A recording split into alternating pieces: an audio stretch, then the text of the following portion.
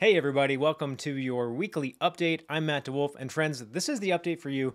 If you want to make sure that you are staying up to date on what's going on in the car wash space, but maybe you don't have more than maybe a couple of minutes. So hang in there with me. We're going to give you 3 things in 4 minutes or less. I promise. Here we go. Okay, so first things first, if you all are going to be at the Southwest Convention and Expo at the end of this month here, February 28th through March 1st, come see us. I'm going to be there. I'm looking forward to connecting with all my car wash friends. And we're going to be talking about training, specifically our lead manager training program in booth 823. Got it? 823. Come see us. Come say hi. Let's chat and see what's going on in your world. All right. That's one thing. Come see us. Number two, we've got Car Wash the Podcast coming back with its next season for you this week. We're going to drop our first episode. I know you've missed it. Don't worry. We're back.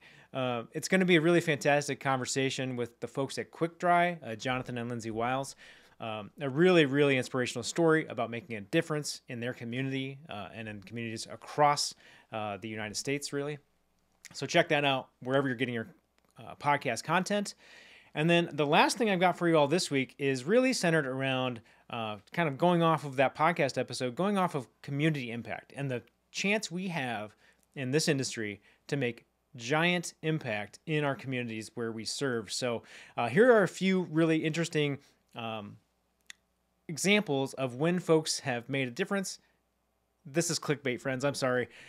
It's Travis Kelce, everybody, from the Kansas City Chiefs. As you may or may not know, he is a investor in Club Car Wash, has been since 2021. But one of the things they did was a pretty cool Kelce Car Jam, where they raised more than $42,000 for their community there. Made a big impact, continues to make a big impact. That's all part of a broader story in Car Wash Magazine, where we feature several different cases where car wash organizations are having a tremendous impact. So we've got stories from Crew, from Tommy's, from Take 5. I know, friends, that you are doing big things too. So make sure you let us know about those. Go to carwash.org/community. Submit the great things that you are doing so we can highlight them and showcase just how much of an impact this industry can have in the communities that it's serving. Now, I'm going to give you one more item because I still have a minute or two here. Friends, there is a rather large sporting event taking place this weekend. I don't know if you're a football fan or if you're into sports, but you're probably aware of this game. And, as a lifelong fan of this particular team, I'm going to have to say that I'm supporting Chiefs Kingdom on this one, friends. This is for all the Swifties out there. We love you.